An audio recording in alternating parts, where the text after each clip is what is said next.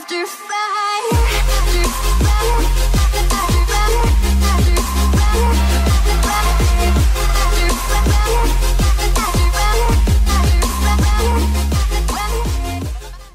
What's up, everybody? Welcome back to the Burnout Bobby YouTube channel. If it's your first time here, be sure to hit that subscribe button below. Check out all the other previous videos. If you have any questions, I always get back to you. Secondly, I wanted to give a big thanks to the Pacific Northwest Ruck guys.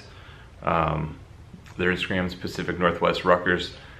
They helped out my buddy Dean when he had an issue with his Ruckus, and I just want to say thank you. The community is a big community, and it was very, very kind of you guys to do. So big shout out to y'all. Today's video, we're gonna be working on the front end of the Ruckus here. My brake setup has arrived, so the master cylinder I ordered, the special brake line, the special banjo fittings, everything has showed up. So I'm gonna show you guys what I'm gonna do for that. I'm gonna mock it up today. I'm not gonna do the full run because I have to order the right size loom for it. So that might take a couple more days, but at least I can get some footage going and show y'all where I'm at. Also, I'm gonna be showing you how to lower any NCY, any Adelin forks. If you order the forks like this and you're happy with how the height is, don't even worry about this. If you wanna lower it like I do, I need to take it down about another inch.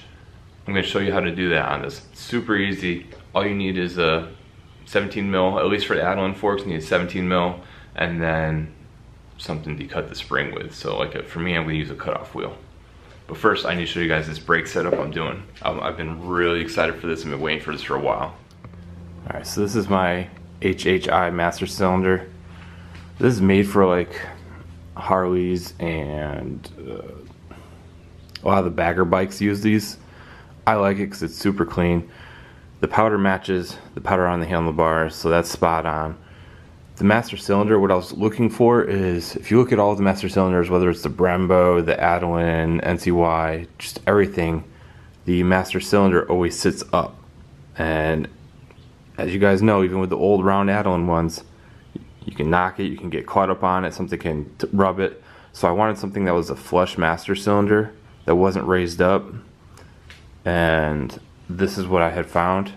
It is made for 1-inch bars, so I have a reducer on the inside here, and everything is all CNC, so it's no plastic, no polymetal. Everything is built aluminum on this, so it's not a cheap lever, I will say that, but it's super clean looking, and I'm excited about having this on here. So next up is my brake line. So this is my brake line. That's my banjo fitting there. This is the brake line itself. As you can see, it's a lot smaller than the throttle cable, and it's a like PVC style brake line. So inside here there's a ferrule, and the ferrule gets crushed, which crimps to this brake line. So now instead of having your 90-degree banjo fitting here and then a banjo bolt, I have just the banjo bolt and the brake line comes out of it. What I was going for is the less is more look, and that's what I was achieving with this. So it literally just looks like the brake line's coming straight out of the fitting. Now this I'm gonna have to make black because I don't have anything else really silver on the bike. I'm getting the braided line for this, so I can cover this up, the PVC, because I don't like the writing on it. But essentially that's gonna go down like you're seeing, come down to here, and then go straight to the caliper. Now out of the caliper, just like you normally would, I have this straight fitting, and it goes right to that little nylon. It goes in. That's what the little ferrules look like. I believe they're made of copper or brass, sorry. And the line will get crushed in it, and it's just gonna go straight up like that.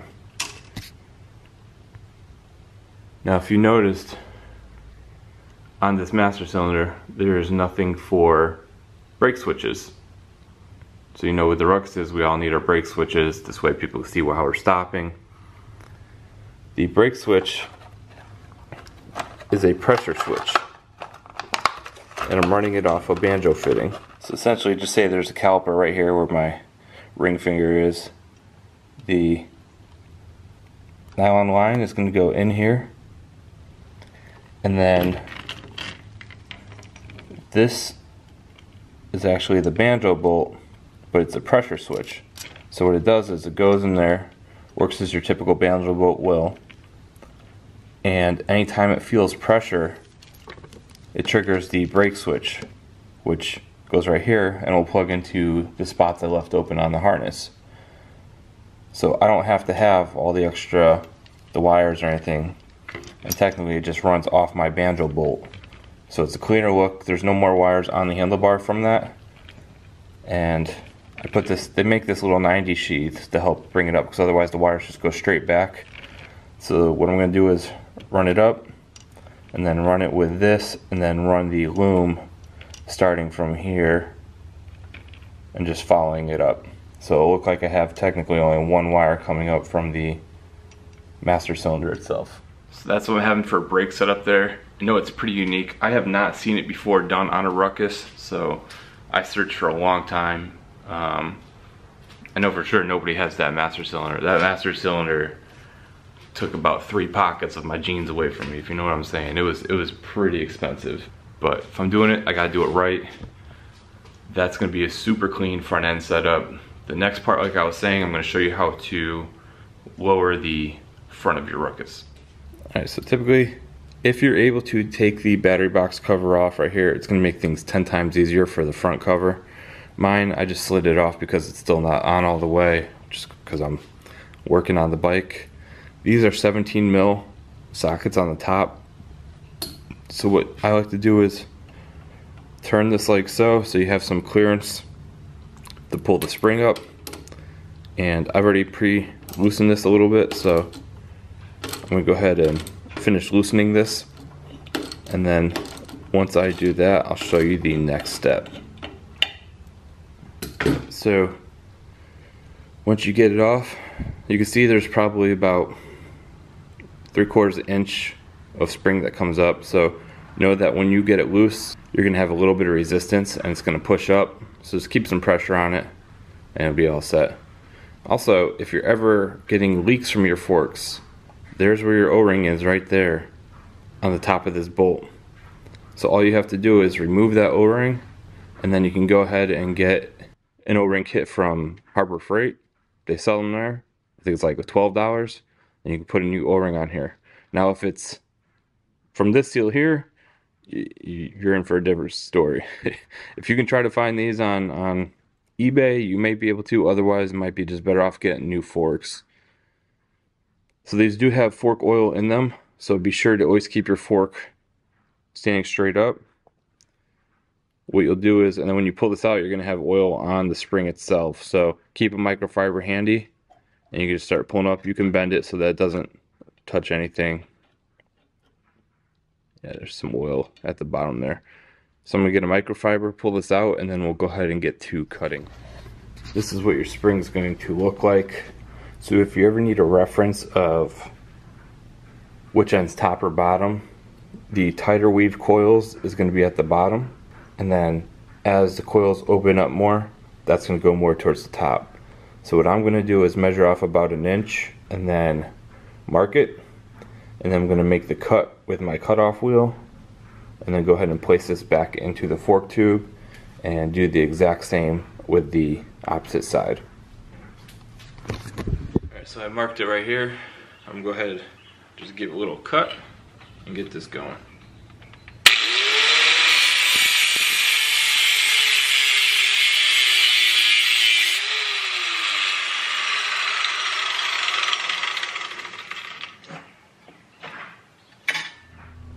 Okay, so from where I marked it, 4 inch, you can see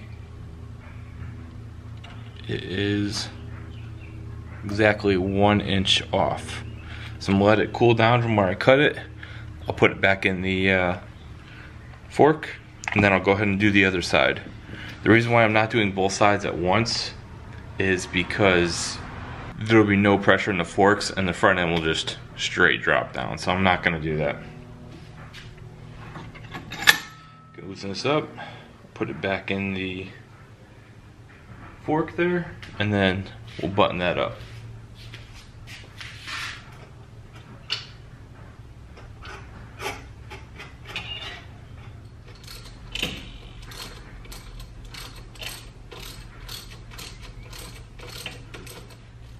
got that ends on. We're gonna go ahead and loosen up the other end.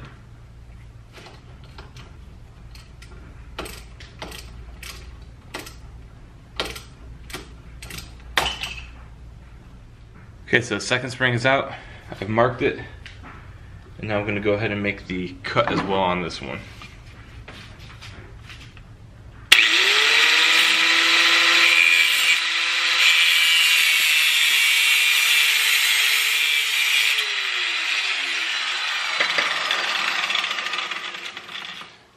Needed just a little bit more persuasion.